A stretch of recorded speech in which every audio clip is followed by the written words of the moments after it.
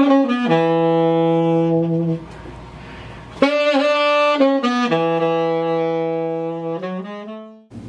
my name's Tim Bryce. I'm one of the teachers here at Michiko on 46th Street in Times Square, New York City.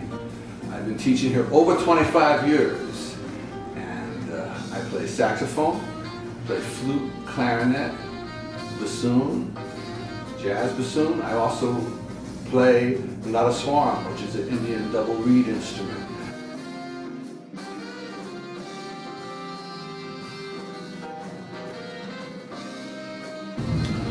When I was in 8th grade, I wanted to play the saxophone, and what happened is my mother took me to a music store, and we rented a horn, and I found a teacher, and I started studying. And it was music all around, so I had listened to John Handy, great jazz saxophone player on the Bell Telephone Hour, and I heard him playing, and I saw other things that were around that inspired me as a young guy. I didn't even know who I was listening to, but it drew me in.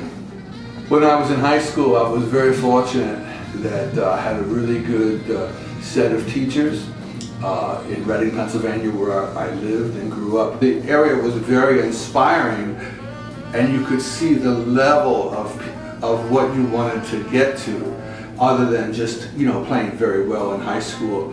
I got to a point as I was going through school, I used to see ads in Downbeat magazine for Berklee School of Music. That's what it was called then. Little did I know the course of events that would follow through life with that instrument. And around 1969, after I graduated from high school, I started my first semester at Berklee. In 1973, I graduated from Berklee and I moved to the Bronx. I was always doing things in Boston, playing gigs, jam sessions. Once I got situated in the Bronx, that was great, and when I was home, I would go to sessions. In the neighborhood I lived in, the great tuba player Ray Draper, who had recorded with Coltrane and Jackie McLean and tons of people, we would go to sessions together and do things. Times were good, sometimes times weren't good. That's in any profession. In that era, it wasn't bad, and it was something I got experience from.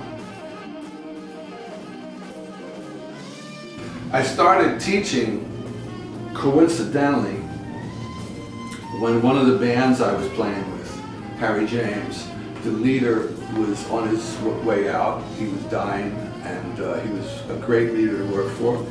And what had happened is the band was coming to an end, so I moved back to Pennsylvania. I started playing some odd gigs around Pennsylvania, and I met a school teacher who said, "Do you teach?" And at that particular point, I was sort of hesitant to say yeah, but what had happened is I was teaching some students on the same street that I lived, and she was very adamant about how far these students got, because that I would sit and play with them, and okay, so they're 5th graders.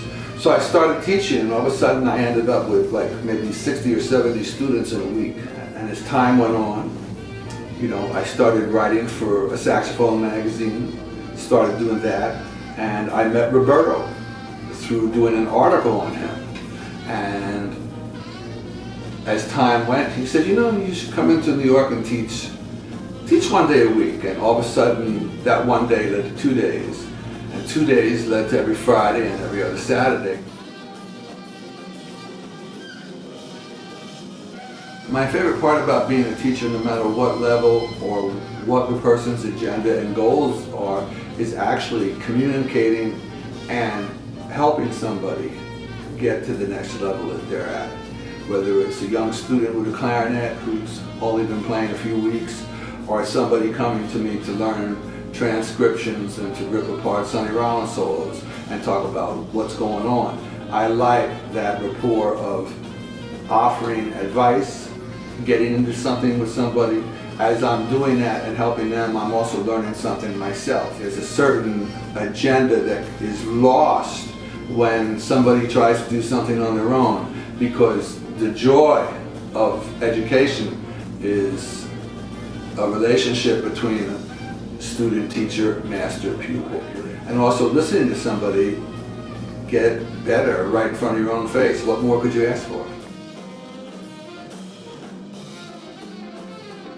One thing I like about it is, you know, I see people that are friends of mine when I come here. There's a family. And Roberto fosters that. He propagates that.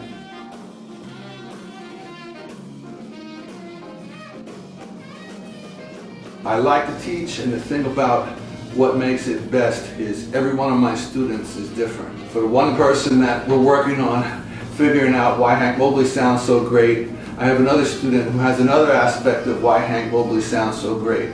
And this goes on, and I could apply to any great jazz master. I've taught here in the studio easily 25 years, maybe a little bit more, and I love what I do. You can contact me through timepricejazz@aol.com. timepricejazz@aol.com.